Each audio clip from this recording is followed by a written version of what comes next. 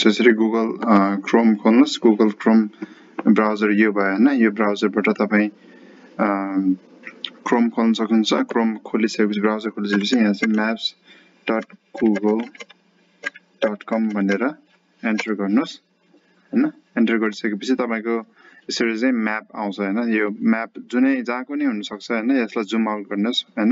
माउसबाट अथवा तपाईको प्याडबाट हैन माउस प्याड ल्यापटपबाट हैन त्यसै माउसबाट जुम गर्नुस् यहाँबाट पनि गर्न सकिन्छ प्लस हैन अनि माइनस यसरी गर्न सकिन्छ जुम अनि तपाईको हैन जहाँको नि म्याप देखाउन सक्छ त्यसकारण तपाई अब यो गन्तव्य चाहिँ तपाईको जानको लागि चाहिँ कहाँबाट सुरु गर्ने ठाउँ हैन जस्तै मानवको लागि उदाहरणको लागि एक्जाम्पलको लागि यहाँ तपाईको यहाँ सर्चमा जानुस् हैन सर्चमा हैन यो सर्च बटन यतापट्टि लेफ्टमा हुन्छ प्रायः अनि सर्चमा गएर चाहिँ यहाँ जस्तै मानौ तपाई बौद्ध जानुहुन्छ हैन बौद्ध स्तूपा हैन बौद्ध स्तूपा काठमाडौँ भनेर लेखौँ हैन बौद्ध स्तूपा काठमाडौँ अनि तपाईको बौद्ध स्तूपा काठमाडौँ भन्दाखेरि चाहिँ यहाँ स्तूपाको लोकेसन देखाउँछ हैन तपाईको अब स्तूपा कहाँ छ भनेर त देखाउँछ हैन त्यसो तपाई अब जुम गर्न सक्नुहुन्छ हैन अथवा तपाई हुन्छ नि डिस्टेन्समा जान सक्नुहुन्छ हैन त्यसपछि स्तूपाबाट तपाई स्वयम्भू जानुहुन्छ रे हैन स्वयम्भू जान चाहनुहुन्छ भने डाइरेक्सनमा जाने यहाँ डाइरेक्सनमा क्लिक गर्ने डाइरेक्सनमा क्लिक गरेर यहाँ चाहिँ स्वयम्भू हैन स्वयम्भू भनेर लेख्नुस् स्वयम्भू काठमाडौँ भनेर स्वयम्भू काठमाडौँ भनेर लेख्नुस् अनि तपाईको जहिले पनि जुन डेस्टिनेसन हुन्छ तपाई सुरु गर्ने ठाउँ चाहिँ माथि हुन्छ जहिले पनि अनि अन्त गर्ने ठाउँ चाहिँ तल हुन्छ त्यसकारणले यहाँ स्वयम्भू चाहिँ माथि छ हामी स्वयम्भू जानु पर्ने हैन स्वयम्भू जाने कारणले यो स्वयम्भूलाई चाहिँ तल ल्याउनुपर्छ बौद्धदेखि स्वयम्भू चाहिँ बौद्धलाई चाहिँ माथि ल्याउँछौं हामी हैन त्यसको लागि तपाई यसरी यदि यस्तो अवस्थामा छ भने यस्तो अवस्थामा छ भने तपाई यहाँ हैन तपाई रिभर्स गर्नुस् रिभर्स क्लिक गर्नुभयो भने यहाँ स्वयम्भूबाट बौद्ध देखाउँछ हैन तपाई स्वयम्भूबाट बौद्ध देखाउँछ अथवा तपाई बौद्धबाट स्वयम्भू जाने हो भने चाहिँ फेरि यहाँ रिभर्स गर्नुस् बौद्धबाट स्वयम्भू हैन बौद्धबाट स्वयम्भू जाने भने यहाँ बौद्ध माथि हुन्छ स्वयम्भू तल हुन्छ अथवा तपाईले म्यानुअली यहाँ क्लिक गरेर यसरी लेख्न सक्नुहुन्छ हैन त्यसकारणले तपाई यहाँ गर्नुस् अनि यहाँ सर्चमा जानुस् हैन सर्चमा गएपछि यहाँ सर्च यहाँ बटनमा क्लिक गर्न सक्नुहुन्छ एन्टर गरेर गर्न सक्नुहुन्छ हैन अनि यता चाहिँ यहाँ तपाईको देख्न सक्नुहुन्छ यहाँ हेर्नुस् न यहाँ रिङ रोड देखाएको छ यो चाहिँ अल्टरनेट बाटो हैन यो यदि तपाई यो बाटो जानु भएन यहाँ ट्राफिक धेरै छ भने यो बाटो पनि जान सक्नुहुन्छ भनेर हैन तपाई अब यहाँ धेरै भित्री बाटोहरु पनि छ तपाई यदि तपाई बाटो बिराउनु भएर भित्री बाटो जानु भयो भने यसले फेरि भित्री बाटोको पनि यसले अप्सनहरु दिन्छ तर अहिले मुख्यतः दुईटा बाटो देखाएको छ एउटा चाहिँ यो बिचको थमेलबाट भएर एउटा चाहिँ रिङ रोडबाट भएर हैन तपाईको यहाँ बौद्ध हैन को लोकेसन माथि स्वयम्भूको लोकेसन तल छ बौद्ध चाहिँ सुरुको लोकेसन स्वयम्भू चाहिँ पुग्ने गन्तव्य अनि यहाँ 9.6 किलोमिटर को दूरी देखाएको छ भने बौद्धदेखि स्वयम्भूसम्म 30 मिनेटको बाटो मलाई लाग्छ यो ट्राफिक बिनाको हैन थोरै ट्राफिक अथवा ट्राफिक जाम नभएको बेलामा को देखाएको जस्तो लाग्छ अनि तपाईको त्यो गर्नुभयो भने यहाँ देखाएको छ फास्टेस्ट रुट भनेर चाहिँ यो यसले चाहिँ यो सजेस्ट गरेको छ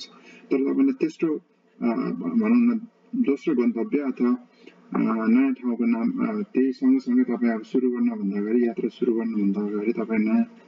गन्तव्य हामी जान्नुहुन्छ हैन तपाई कालीमाटीमा पनि जान्नुहुन्छ रे स्वयम्भू गएपछि तपाई कालीमाटी जान्नुहुन्छ भने कालीमाटीको पनि एड्रेस यहाँ हाल्नुस् कालीमाटी भनेर डेस्टिनेसन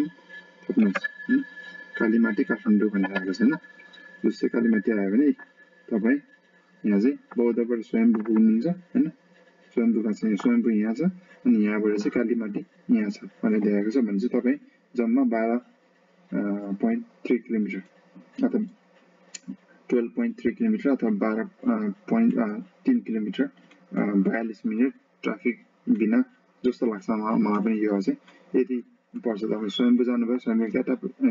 ट्याप टिपेर जानुभयो र तपाई कालीमाटी जानुहुन्छ भने तर तपाई सिधै कालीमाटी जानुहुन्छ भने के गर्ने यहाँ यस्तो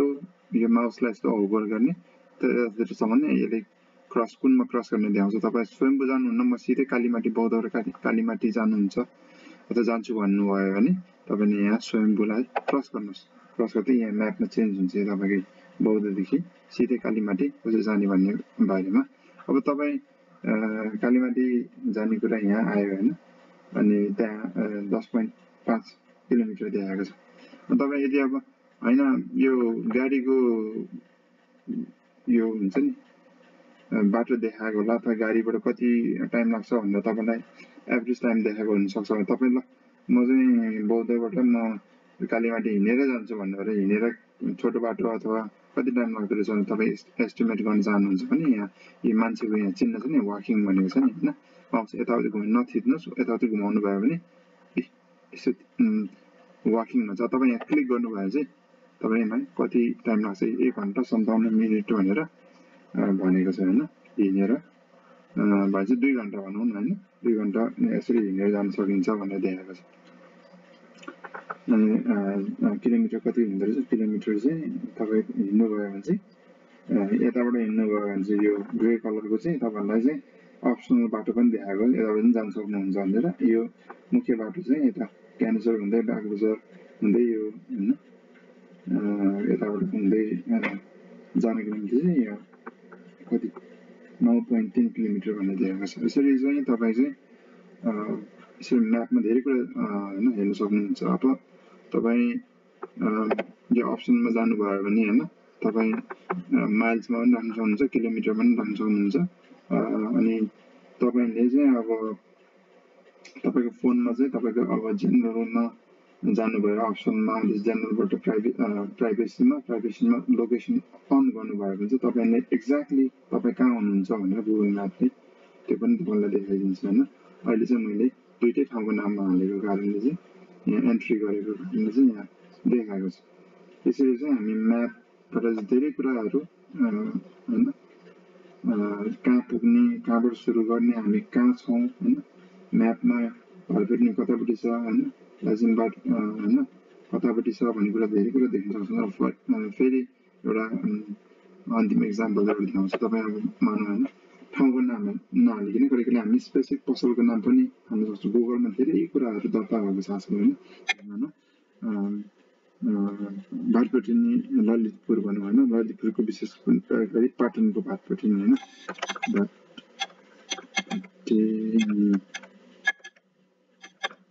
भातपट्टिनी पाटन साझा रुट होइन, यो पाटनको यो तपाईँको भातपट्टिनी तपाईँको यो झन्डै झन्डै पाटन क्याम्पसको वरिपरि यो को एरिया हो र यो बौद्धबाट भातपट्टिनी जानु पऱ्यो भने होइन 1 hour 37 minute भनेर देखाएको छ, 7.7 किलोमिटर। यसरी चाहिँ हामी गुगल म्याप चाहिँ हेर्न सक्छौँ। अहिले हामी यो डट देखाएको छ भने चाहिँ यो चाहिँ फेरि गाडीको स्पिड होइन, यो मान्छेको हिँडेको स्पिड हो। योबाट मान्छेको जाने ठाउँबाट फेरि कहिले कहिले गाडी पनि जाँदैन होइन, मान्छे त जुनै गल्लीबाट हिँड्छ गाडी त जान्छ। त्यसको कारणले यो तपाईँ फेरि मान्छेको हिँड्ने बाटोमा तपाईँ गाडी लानु सक्नुहुन्छ। त्यस कारणले गाडीबाट ठ्याक्कै कति लाग्न सक्छ र कुन गाडीबाट गाडी जान्छ भन्ने पनि तपाईँ गाडीमा कारमा क्लिक गर्नुहोस् होइन। यसरी क्लिक गर्दा चाहिँ तपाईँलाई कहाँबाट चाहिँ यात्रा गर्न सकिन्छ गाडीबाट भनेर यहाँ देखाउँछ। 7.8 किलोमिटर 27 मिनटमा लाग्छ, यो पनि ट्राफिक बिना भनेर यसरी जान सकिन्छ होइन। त्यसैले अहिले गुगल म्याप चाहिँ एकदमै इम्पोर्टेन्ट छ, महत्त्वपूर्ण रहेको छ। हामीले जसरी तपाईँ अघि नै मैले भनिसकेँ सबैको हातमा स्मार्टफोन छ होइन, ल्यापटप छ सबैसँग, धेरै मानिसहरूसँग, अनि डेस्कटप कम्प्युटर छ। अनि यो म्यापद्वारा चाहिँ आजकल धेरै कुरा गर्ने हुन्छ। तपाईँ ड्राइभिङ जानुहोस्, तपाईँ हाइकिङ जानुहोस्, तपाईँ ट्रेकिङ जानुहोस्, तपाईँ कुनै कार्यालयमा साथीलाई भेट्न जानुहोस्, कुनै ठाउँमा जानुहोस्, कुनै रेस्टुरेन्ट खोज्नुहोस्, यो म्यापले चाहिँ अहिले सबै धेरै कुराको सल्युसन छ यसमा चाहिँ। कुनै कुरा कहीँ ट्राफिकहरू एकदम हेभी भइरहेको छ, तपाईँ अर्को बाटो लिनुपर्ने छ, कहीँ हिँडेर जानुपर्ने छ, कहीँ गाडीमा जानुपर्ने छ होइन, त्यसले धेरै सहयोग पुऱ्याउँदछ। त्यस कारणले गुगल म्यापको बारेमा अझै तपाईँलाई जान्ने इच्छुक छ भने, थप जान्ने इच्छुक छ भने, एडभान्स लेभलमा जान्ने इच्छुक छ भने अवश्य नै कमेन्ट गर्नुहोस्, सेयर गर्नुहोस् होला, हवस् एक लाइक गर्नुहोस्।